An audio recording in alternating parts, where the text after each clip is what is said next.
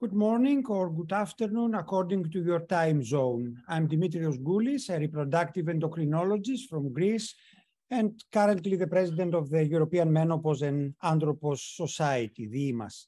It's my pleasure to welcome you to this EMAS webinar on menopause hormone treatment beyond vasomotor symptoms. One of the main problems for perimenopausal and menopausal women are symptoms from the central nervous system, with brain fog, fatigue, and irritability being among them. Another set of problems has to do with sexual health, such as loss of libido, dysuria, and urinary symptoms. Today, we will discuss exactly these issues. How do they present, and if menopausal hormone treatment alleviate them? Dr. José Vázquez and Dr. Pablo Gutierrez, both from Mexico, will give us the necessary theoretical background for central nervous system and sexual health issues, respectively, whereas Dr. Antonina Smetnik from Russia will present two cases, two practical implementation of the theory. Before we begin, EMAS would like to thank Abbott for their support and for making this new webinar series possible. Nevertheless, we must clarify that the scientific program and its contents are exclusively the responsibility of EMAS. Moving on to technical issues. You have entered this webinar into listening-only mode. This means that your microphone is muted, so we do not pick up any noise from your end. We do welcome and encourage you to submit your text questions via the Q&A widget located in your Zoom panel. Please search for it now. You can enter your questions at any time, and we will read and discuss them during the end of this webinar. On top of English, this event is translated, and you can choose one of the following languages: Russian, Chinese, Mandarin, Spanish, or Portuguese. You may select the language by clicking on the interpretation widget. You will find it once again in your Zoom panel. Finally, I remind you that we are recording today's webinar, and it will be accessible on the EMAS website. So it's my great pleasure to present you Dr. José Vázquez. Dr. Vázquez works in the Obstetrics and Gynecology Department of the Spanish Hospital in Mexico, being the head of climacteric department at the hospital. He is a member of NAMS, the North American Menopause Society, and the ACOG, the American College of Obstetricians and Gynecologists. And on top of this, he is the ex-president of the Mexican Menopause Society. So he is fully suitable to discuss with us the brain fog, fatigue, and irritability. Dr. Vázquez.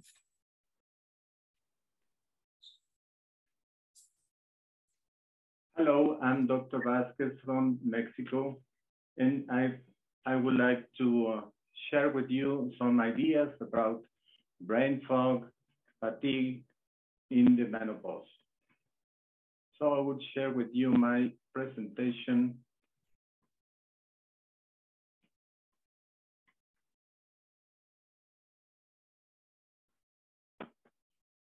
And first of all,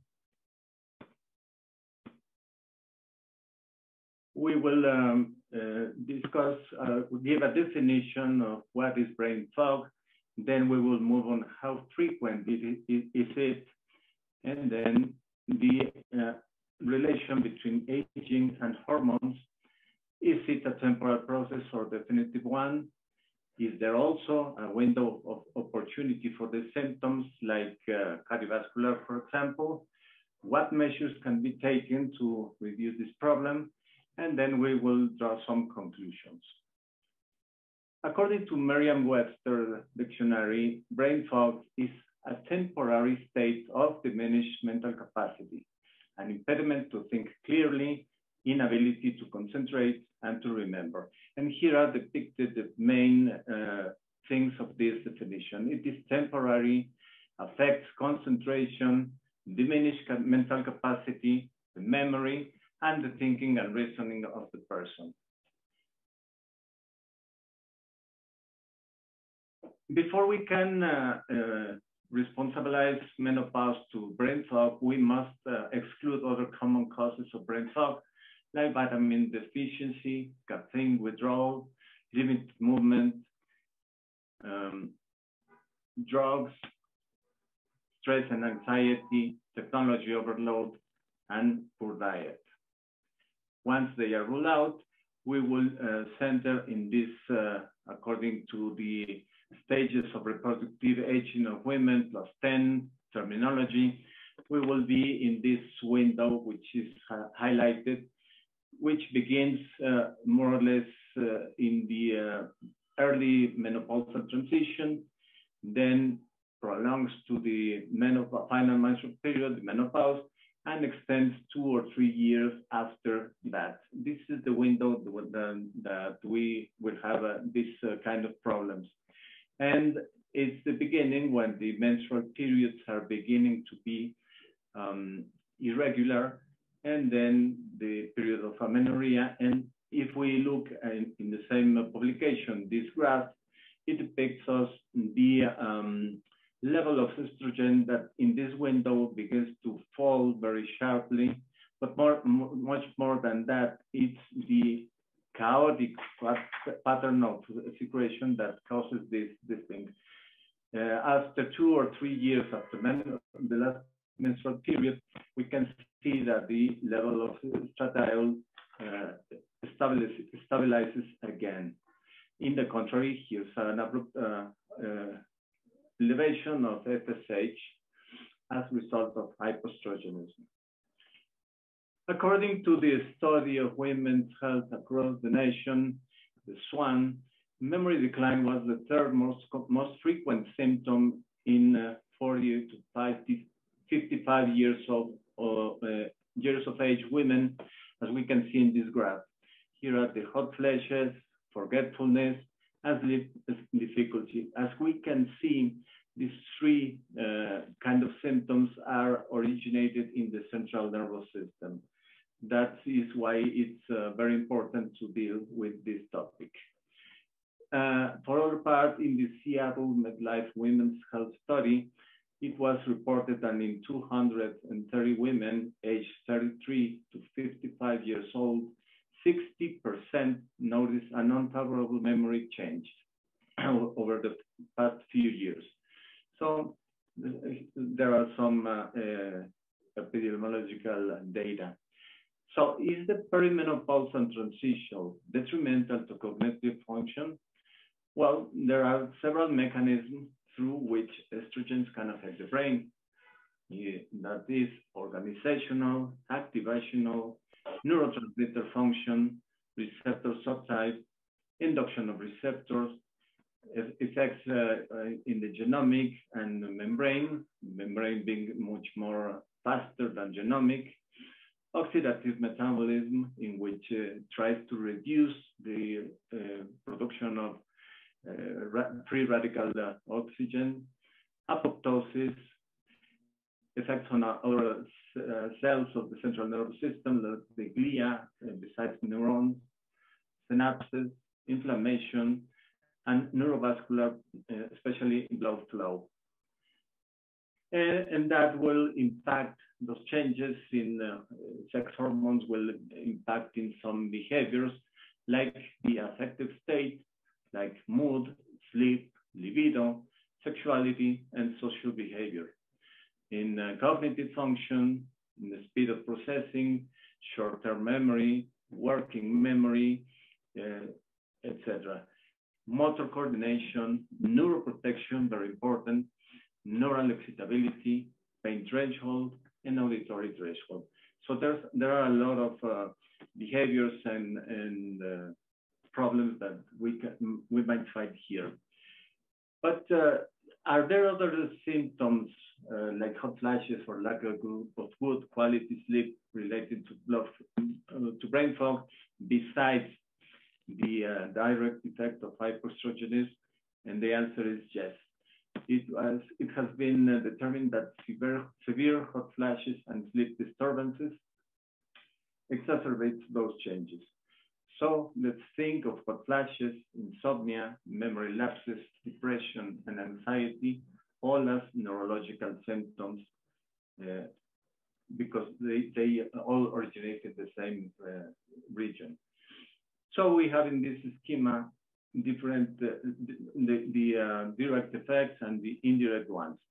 We said that neural systems in several areas are affected, like the prefrontal cortex, which tends to regulate the amygdala and the limbic system, the hippocampus, which is the part of the nervous system that has to deal with the short-term memory, for example, and is in close relationship with the amygdala. Let's say that the hippocampus is the part of the brain that has to deal with the rational part of emotions, and the amygdala is the heart of the emotion.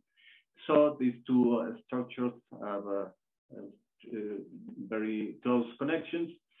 And as Dan Goleman says in his book, the hippocampus is crucial in saying a phase as that is of your cousin, but is the amygdala that will add that you really don't like her. And the indirect effects are in the form of sleep disturbances, most of them in form of hot flashes that disturb the sleep pattern of the patient, and then mood changes that are also very related or are independent, and all of that are due to the hypoestrogenism. So we talked before about the timing of estrogen exposure. It is now known that a brain deprived from a long time of estrogen will be in much worse situation than a brain that has constant exposure to estrogen. So, and that's a critical determinant and seems to be the timing of estrogen exposure in relation to the menopausal transition and age of the women. In the case of cognitive outcomes, some evidence supports this critical window hypothesis that at the same time is the same window of opportunity that cardiovascular risk factors, for example. So the effects of hormone therapy will depend on the timing of initiation with respect to age and or the menopausal transition, and that optimal effects are evident with early initiation. That is, when the brain has had only a short time or none at all exposure to low levels of estradiol. So we have stated that the brain is target for sex steroids. Sex steroids are not longer seen only as reproductive hormones, but systemic ones. And several studies have identified an association between perimenopause and increased rates of depression. For example, the study of women's health across the nation found a fourfold increase in major depressive episodes, especially in those patients who have a previous history of depression, premenstrual dysphoric problems, or baby blues. So the hypothesis is that the hormonal management will ameliorate, but will not fully prevent brain aging. And there's this paradigm that tries to connect biological changes that occur in other systems during the menopause transition with the risk of future cognitive dysfunction. As for example, cardiovascular risk factors like hypertension, overweight, dyslipidemia, etc., may result in cognitive decline and dementia in late life, and therefore consider the perimenopause as a potential window of opportunity for targeting modifiable cardiovascular risk factors and at the same time brain health. Is it a temporal process or a definitive one? Well, there's no answer yet for that question. The good news is that it seems to be, for the vast majority of women, a temporary one that will be over at around 3 or 4 years after the final menstrual period, when the levels of estradiol tends to stabilize again. We know that it begins when the menstrual periods become irregular, as we saw in the graph, but the end is not as sharp as the beginning. For the vast majority, I repeat, it's a temporary issue. So there are some very interesting studies of Pauline Mackey and her co-workers in Chicago about the function of the hippocampus at this time. That remember that I explained that hippocampus is the part of the midbrain that is in relation with short-term memory. And she found that at the time of the perimenopause, beginning of the menopausal transition, the memory center of the hippocampus is highly plastic. And as the person ages, she must rely on the left, or also begins to use the right hippocampus. So studies show that the need to recruit the right hippocampus depends on the estrogen level. The lower the estrogen, the more the recruit is, and the more problems of memory the patient will have. What measures can be taken to lessen this problem? There are no studies to prove that hormone therapy is beneficial, so there is no indication in the guidelines. In the official guidelines of the big menopausal society, there is no indication for treating brain fog and problems of the central nervous system. But women with super hot flashes are related to more mental decline and memory function.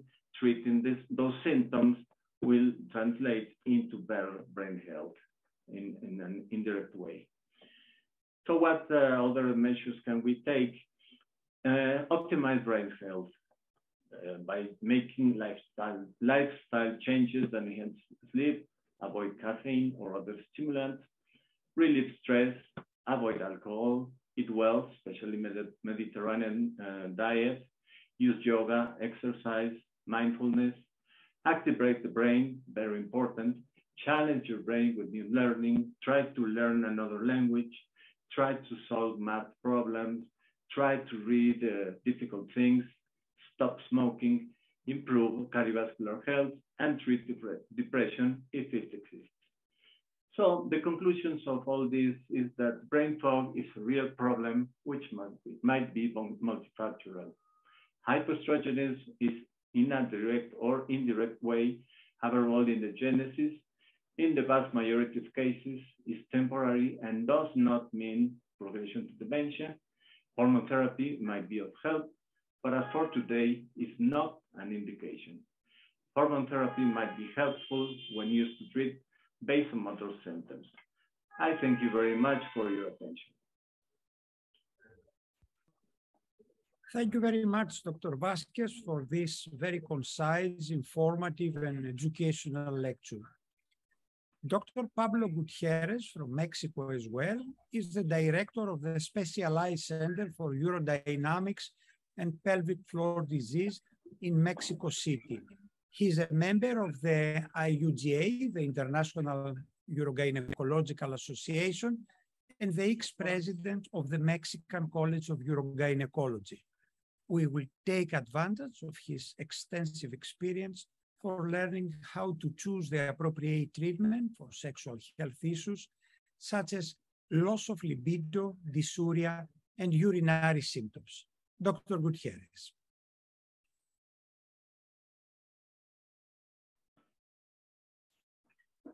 Hello to everybody. Thank you to the European Menopause and Menopause Society for your kind invitation for this webinar. And I was asked to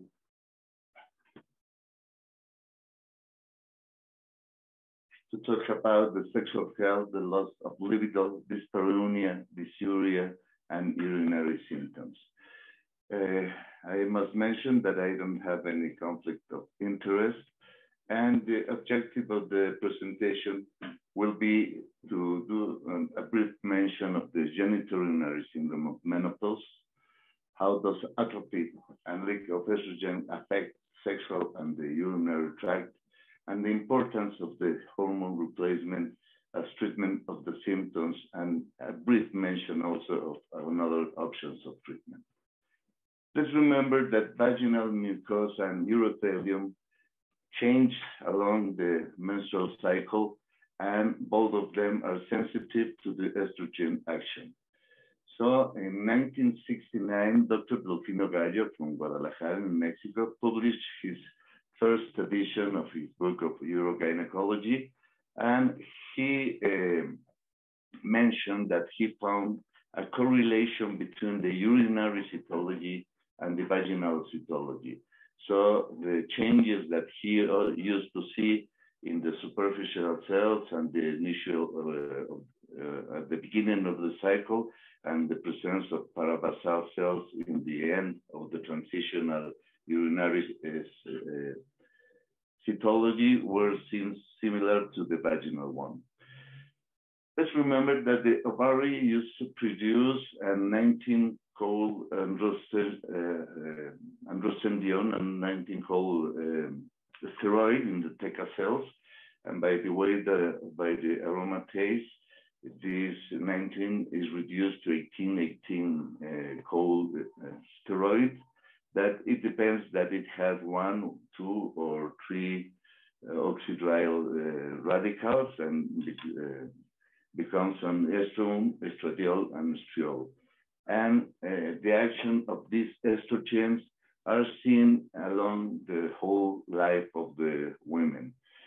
We can see how the newborn has a similar aspect of the vagina as the puberty and the sexual mature woman, that has a low pH, has the presence of glycogen in the wall, and the presence of microbiota. And this is because the action that still remains of the maternal estrogen. 1 month later, this action has been lost, and the aspect is similar to the menopause and the postmenopause vagina. The pH becomes neutral, and there are no glycogen and microbiota. And so in 2014, the NAMS adopt the term of genitourinary syndrome of menopause to the symptoms that affect in the genitourinary tract that was characterized for an universal change, the atrophy, and it has been used since that year. And as we can see, as the time passes, the vasomotor decreases, but instead of the genitourinary syndrome menopause are less frequent. So we could see this in this slide of prevalence, how in the perimenopause, the symptoms would be between 5 to 15%. And maybe later, after the 60 years, between 70 to 85 in another publications are present.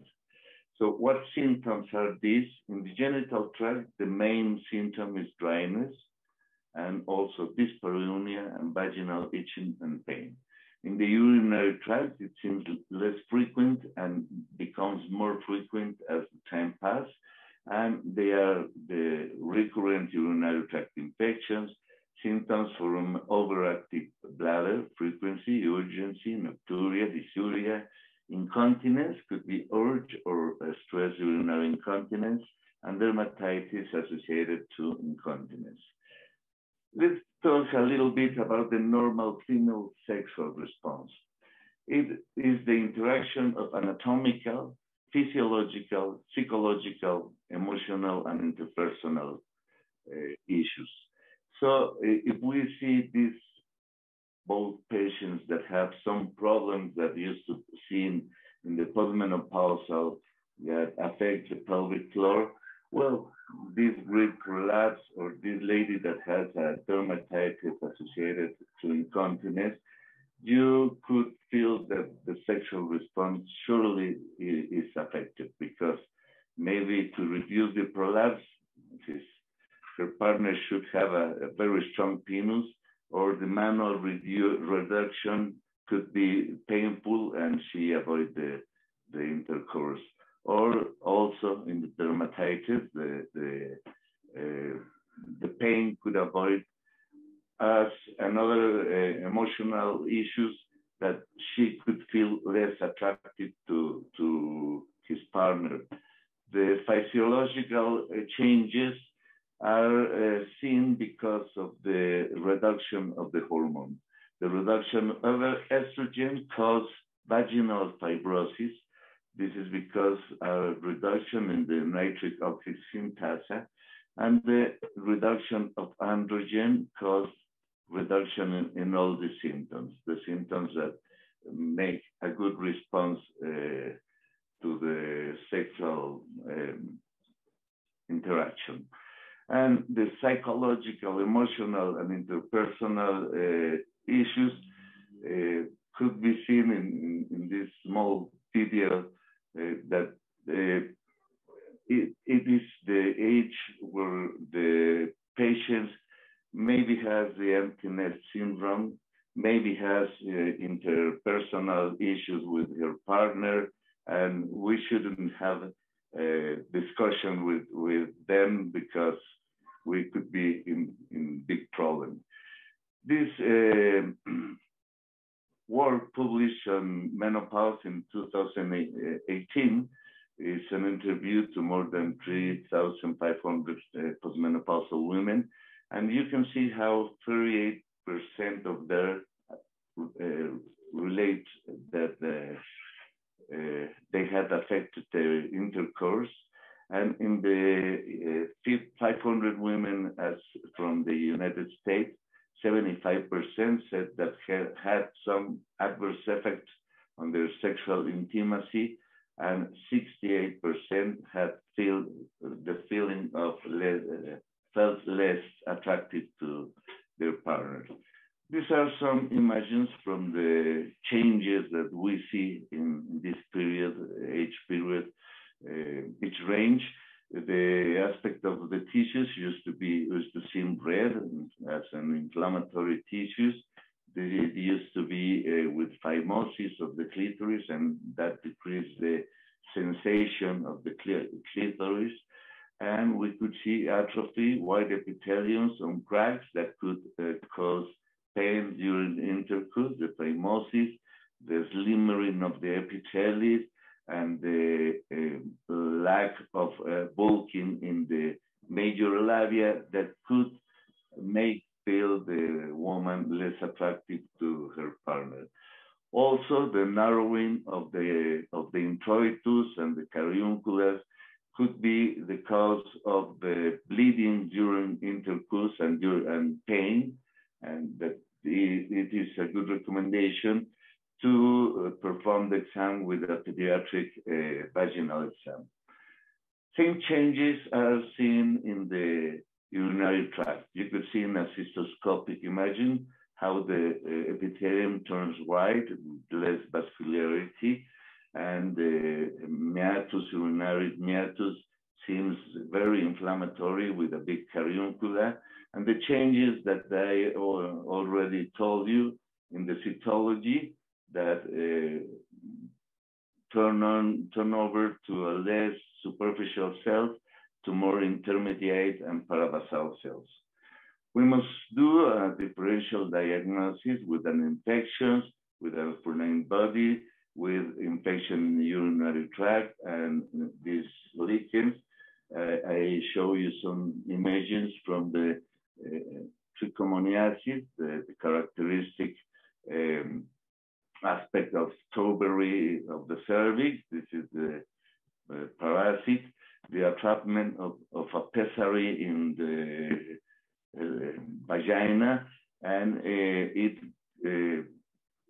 a good moment to tell that when we use pessary or we use a tape for the treatment of stress urinary incontinence, we must use local estrogen. The treatment that we have are these. We can choose for a non-hormonal therapy, the lubricants, moisturizing, and the hormonal therapy, that is the most helped treatment, the vaginal estrogen, the androsterone. We prefer the oral administration of PMFM, this kind of serum, and the energy-based therapy. And I will talk a little bit about the benefits of the use of the vaginal estrogen. So they keep an appropriate urogenital blood supply, keeps the normal flora, prevents the recurrent urinary tract infection, and helps to improve the urge urinary incontinence.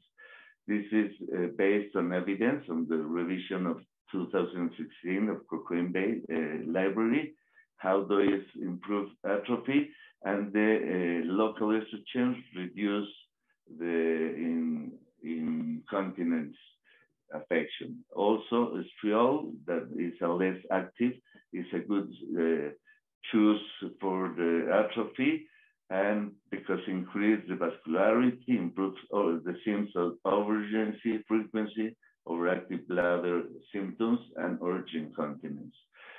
I present very fast some studies that the use of very low dose of estriol improves the vaginal epithelium maturation, improves quality of life, and the surgical outcome to patients that were underwent to surgical treatment for urinary stress incontinence. How do they prevent the urinary tract infections, the recurrence of this, and how does the vaginal route is a better option, reduce the relative risk to 0.42, and the oral ones doesn't modify the recurrence. This study from Shlomo Raz from California, it's an old one, but it's a good one because it was one of the first randomized studies. And he shows how the infection in the treated group were very less than the control group. The reduction of enterobacteries in the treatment group were more than the half, and there were no reduction in the control group, and the pH also was reduced. And the presence of lactobacilli increased in the treatment group and didn't increase in the control group. Now we know the microbiome has normal microbiota, and now we know that Lactobacillus racemosus is a good option for the prevention of the recurrence of urinary tract infections.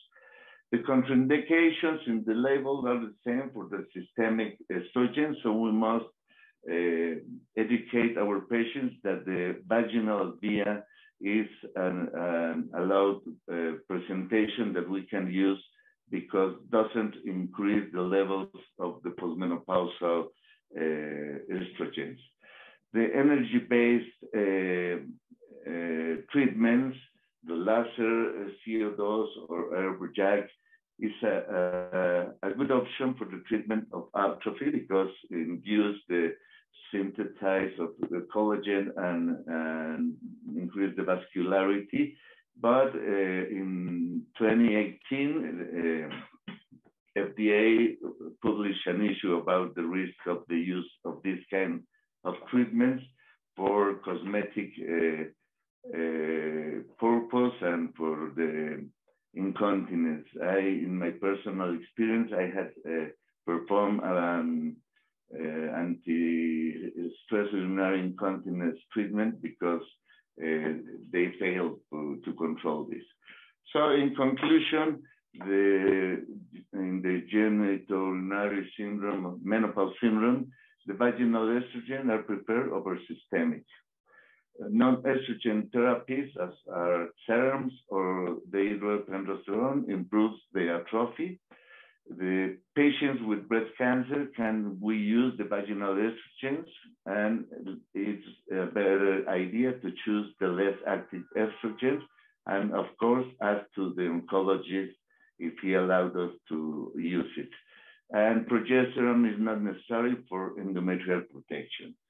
And about the urinary and pelvic floor dysfunction conclusion, the systemic estrogen does improve and may worsen the stress urinary incontinence. Vaginal estrogens improve symptoms from overactive bladder and recurrent urinary tract and urge incontinence. And this is not still recommended for the urinary health. And in sexual function conclusions, systemic and vaginal estrogens improve lubrication, blood flow, and vaginal sensation with a level 1 of evidence. Systemic estrogen doesn't improve sexual function, the symptoms that I first referred, and we need to use it for problems in brain or hot flashes. The transdermal seems to be better than the oral via because they don't affect the sex hormone bounding globulin and the free testosterone levels. And the low-dose vaginal estrogens improves functions of the genitourinary syndrome. And I would like to thank you, your attention, and invite you to meet the natural beauties in Mexico. Thank you very much to all of you. Thank you very much, Dr. Gutierrez, for this very comprehensive, informative, and practical presentation. Dr. Antonina Smetnik accepted the task to bridge the theory with clinical practice by presenting a couple of educative cases. Dr. Smetnik is the head of the Department of Gynecological Endocrinology of the National Medical Research Center for Obstetrics, Gynecology, and Perinatology at the Ministry of Healthcare of the Russian Federation in Moscow. She is the current president of the Russian Menopause Society and a board member of the IMAS, the European Menopause and Andropause Society. Antonina, please. Dear Professor Goulis, dear colleagues, I would like to thank the European Menopause and Andropause Society for the opportunity to take part in this webinar. And please let me start from the first clinical case. A 47-year-old woman who underwent panhysterectomy for severe endometriosis 6 months ago presents with brain fog, mood swings, impaired memory, and sometimes feeling of muscle and joint ache that affects her work and hobbies. She is otherwise healthy and physically active. Her body mass index is 23. Past history is also significant for wrist fracture at age of 45 following a fall. She has one healthy son, 22 years of age. Her family history is significant for osteoporosis, maternal grandmother, and breast cancer, mother at age of 65. The patient is anxious regarding her new symptoms, possibility of new fractures, but is even more concerned about her risk for breast cancer given maternal history of breast cancer at age of 65. And of course, we understand that these bothersome symptoms like brain fog, mood swings, impaired memory appeared after her ovaries had been removed. How should we counsel this patient and what management options are available to address patients' concerns and minimize risks? For women aged younger than 60 years of age or are within 10 years of postmenopause and have no contraindications, the benefit-risk ratio of menopausal hormone therapy is favorable for treatment of bothersome symptoms and for those at elevated risk of bone loss or fracture. Menopause hormone therapy remains the most effective therapy for vasomotor symptoms and other menopause-related complaints, such as mood swings and brain fog, may improve during menopausal hormone therapy. So definitely this woman has the indications for MHT. In terms of efficacy and safety, we should take into consideration the type of menopausal hormone therapy, dose, duration of use, regimen, route of administration, prior exposure, and individual characteristics. First of all, we should consider if she has any contraindications for MHT. We understand that the woman is concerned about MHT safety, namely her risk for breast cancer given a maternal history of breast cancer at age of 65. Of course, breast cancer risks should be evaluated before MHT prescription. Generally, possible greater risk of breast cancer observed in some cases with menopausal hormone therapy may be decreased by selecting women with a lower individual baseline risk, including low breast density, and by providing education about preventive lifestyle measures in reducing body weight, alcohol intake, and increasing physical activity. The results of her mammograms, breast imaging reporting and data system BI-RADS assessment category was 2, and any BI-RADS category 2, it is a definite benign finding, and it is not expected to change over the follow-up interval. Usual screening follow-up is recommended, and breast density is normal. ACR-B, there are scattered areas of fibroglandular density. And the pelvic examination and routine blood tests are without pathology. Dual X-ray absorptiometry, T-score minus 1.9 in lumbar spine and femoral neck, and we can calculate FRAX. This patient is not a candidate for BRCA1 or 2 gene mutation testing, since she has only one blood relative with breast cancer at the age of 65, not at young age. And in this case, limited observational evidence suggests that menopausal hormone therapy use does not further increase risk of breast cancer in women with a family history of breast cancer. As annual mammograms should be proposed in case of high breast density in women using MHT, our patient even doesn't need to change the frequency of her mammograms due to MHT. Since this woman underwent hysterectomy due to severe endometriosis, we should suggest combined estrogen-progestogen therapy, not estrogen monotherapy. Continuous therapy, we should choose continuous therapy as she doesn't need any menstruation, her uterus was removed. In low dose, note, but not in ultra low dosage, as we need not only symptoms reduction, but also fracture risk reduction. Ultra low doses of MHT may reduce symptoms sufficiently and maintain quality of life for many women. However, long-term data on lower doses regarding fracture risks and cardiovascular implications are still lacking. And of course, we need to make the right choice of progestogen.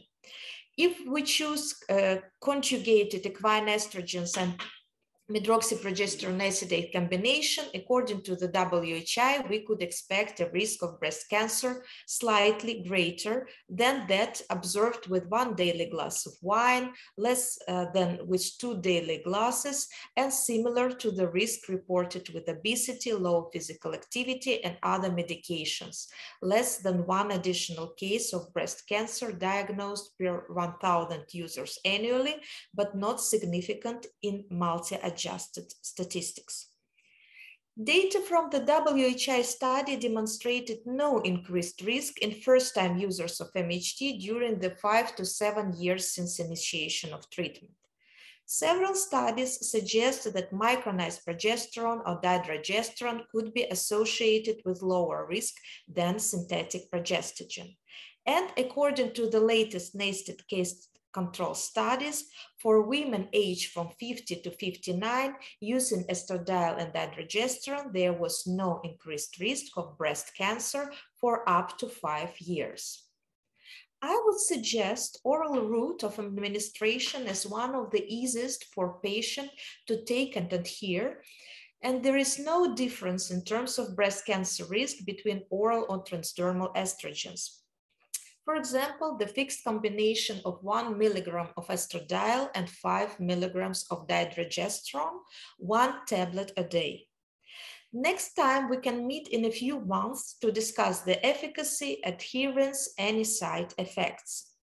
Consideration of MHT should be part of an overall strategy, including lifestyle recommendation regarding diet, exercise, smoking cessation when needed, and safe levels of alcohol consumption for maintaining the health in postmenopause.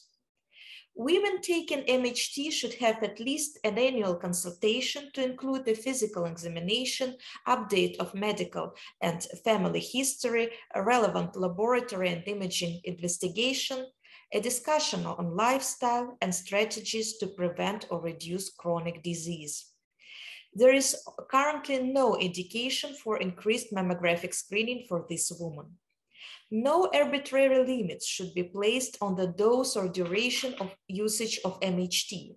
The risk of breast cancer with MHT should not be interpreted in isolation, and the decision should be made on an individualized basis and considered in the context of the overall benefits obtained from using MHT, including symptom management and improved quality of life and the cardiovascular and bone protective effects associated with MHT. Individualization with shared decision-making remains key, with periodic reevaluation to determine an individual woman's benefit risk profile. And let me introduce the second clinical case.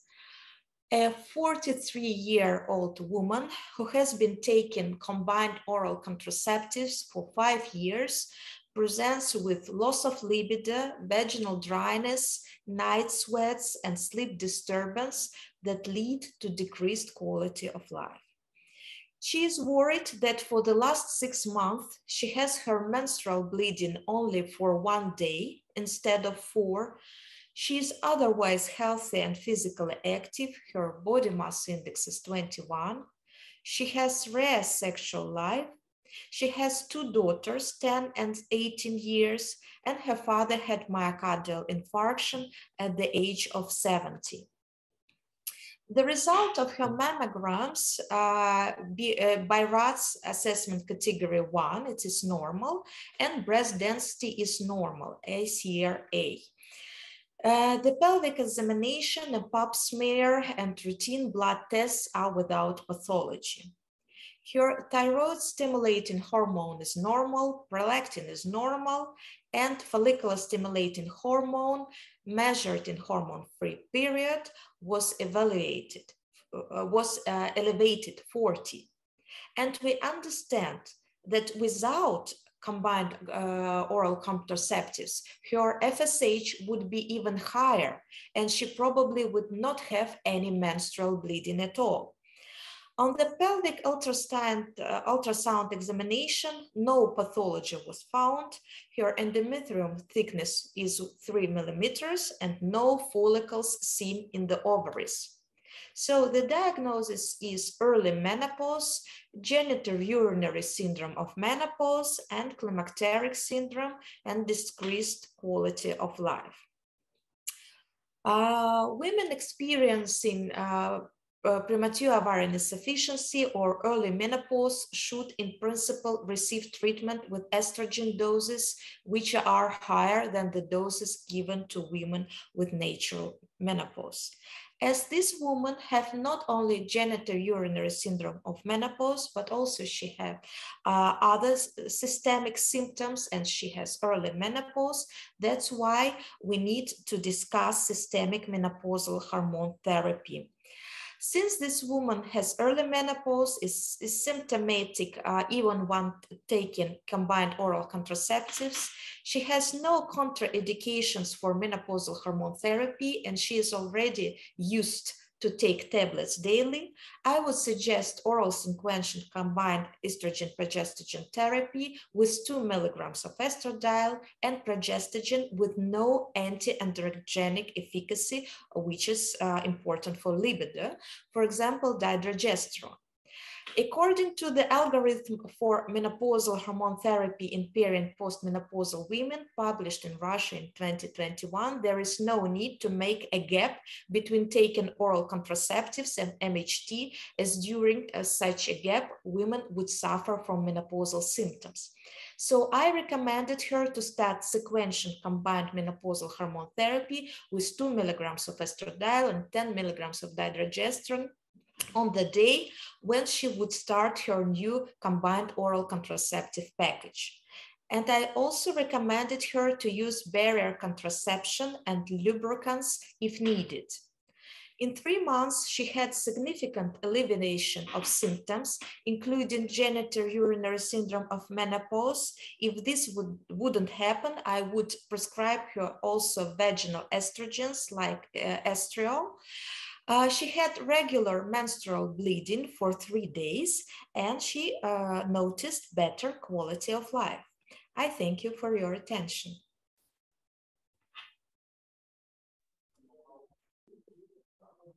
Well, thank you very much, Dr. Smetnik, for this very educative, informative, and practical presentation.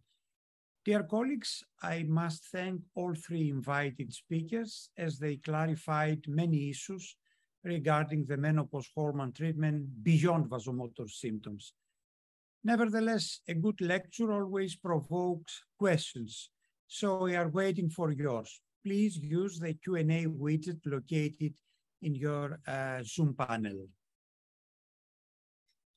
I think we have one first question, and this is from Juan Orellano. I think this will go to Dr. Gutierrez. So, Dr. Gutierrez, many colleagues are afraid even of the very low dose estrogen through the vaginal route because of possible consequences. For example, our colleague Jose asks, what is the expected risk to endometrial hyperplasia, endometrium cancer, increase of mammalian density, of breast density, and benign tumors of the breast associated with local estrogen therapy? Is it more safe than the systemic therapy? What can we answer? Okay, thank you very much for your question. Now we know that the local vaginal estrogen doesn't increase any risk of these issues. We are allowed to use the vaginal estrogen even in patients with breast cancer, because we know that the level of the estrogen doesn't increase with the postmenopausal blood level. So we can use it very safely. There are not long studies about the risk of hyperplasia of endometrium, but we do know that at least the longest studies are following for more than a year, and the vaginal route doesn't increase the risk of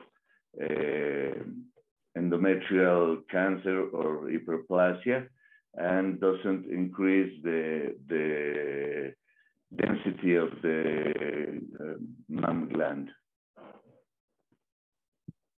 I see. Thank you very much. Something that I would like to ask to Dr. Vázquez, it seems that sleep is very important for menopause, among other areas. Our era, modern era, is characterized by lack of sleep. We stay until late on the internet. Shifts have been introduced in many professions. So could you comment about lack of sleep and possible symptoms affecting menopause? Yes, that's a very good point, because lack of sleep is one of the factors that affects more brain fog. We tend to think that lack of sleep refers only to the women that wakes up several times at night because of hot flashes, but that it's not always the situation. As you have stated, we have internet, we have troubles, we have a lot of things to think, the cell phone besides our bed. So all those things we must educate the patients to avoid them and try to get a good night's sleep. The part of the hot flashes with hormone therapy, which is the best, I agree with Dr. Smetnik, is the best treatment for hot flashes. But there are other therapies which might also help to regulate sleep. For example, if the patient has also problems with anxiety or depression, it would be a good combination, according to the psychiatrist, to use SRIs or selective serotonin or norepinephrine recapture inhibitors to help to treat those issues. Or maybe some herbal tranquilizers, not benzodiazepines or things like that, but remedies for trying a better sleep. Thank you very much. A question for Dr. Smetnik. Tonya, at some point you mentioned about estrogen and progesterone in women with or without hysterectomy. Would you like to clarify this? Which women need supplementation with progesterone? Mm-hmm. Thank you, Professor Goulis. Of course, usually if a woman had undergone a hysterectomy, we do not need to add any progestogen to estrogen therapy. However, in case of severe endometriosis, even after hysterectomy, we need to add progestogen to estrogen therapy because some endometrial lesions can grow if we use the estrogen monotherapy. This is the case when we need to use the combined menopausal hormone therapy. Thank you, Dr. Smetnik. So this is one interesting exception, a case that in a woman with that has undergone a hysterectomy, we may need to add progesterone to the menopausal hormonal treatment. We have another questions. It's not so relevant with today's discussion, but we will answer it anyway. What is the lowest recommended dose of estrogen for treatment of osteoporosis and dose for prevention? Are there RCTs for treatment of osteoporosis? So HRT, menopausal hormone treatment, and osteoporosis. Would you like to answer it? Antonina, any comments on this? Well, I can start to comment about the lowest recommended dose. There is data that a low dose, but not ultra low dose, is effective for osteoporosis prevention. If we speak about oral menopausal hormone therapy, 1 milligram of estradiol is efficient to prevent bone loss or a fracture. Ultra low dosages so far haven't shown such benefits as low dosages. Maybe Professor Goulis, you can add to this. Yes, for sure. You were very clear actually by defining the doses. So the standard dose and the low dose have evidence that it's effective. This is probably not the true, as you mentioned, Tonya, for the ultra low dose. I think we have answered this, and I'd like to give the speech to our Mexican colleagues for a final comment, actually, about what we have discussed today and about the cases that was presented by Dr. Smetnik. So, Dr. Vázquez, any final comment from you? Thank you. Yes, to point out that the brain fog is real, that it's frequent, and it affects a lot the women's quality of life. So we must sit and discuss these problems with the patients and make a plan for treatment, trying to use that window of opportunity, and at the same time we are preventing cardiovascular health risks. We are preventing brain fog and problems with the central nervous system. Thank you very much, Dr. Vázquez. Dr. Gutierrez, a final comment from you? Sure, thank you very much. I would like to recommend that we need to educate our patients about the risk of the systemic against vaginal estrogen. So as the label in all the estrogen medications are the same about risk, the patients used to be afraid about the use of the vaginal route. So now we know that the risk doesn't increase for breast cancer, and as I told you, for hyperplasia and all that stuff. So we must talk with our patients, and we must start the conversation about genitourinary syndrome of menopause, because mainly in our country, most of the patients prefer that the medical doctor start the conversation, and we don't use to talk about this thing. Thank you very much, Dr. Vázquez. Dear colleagues, we have arrived at the end of today's webinar. I do hope that thanks to our speakers, Dr. Vázquez, Dr. Gutierrez, Dr. Smetnik, we are now much wiser regarding the menopause hormone treatment in cases beyond vasomotor symptoms. Finally, I remind you that today's webinar will be shortly accessible on the MAS website. Thank you very much for your kind attention. Bye-bye. Thank you very much. Thank you. Bye. Thank you so much. Bye.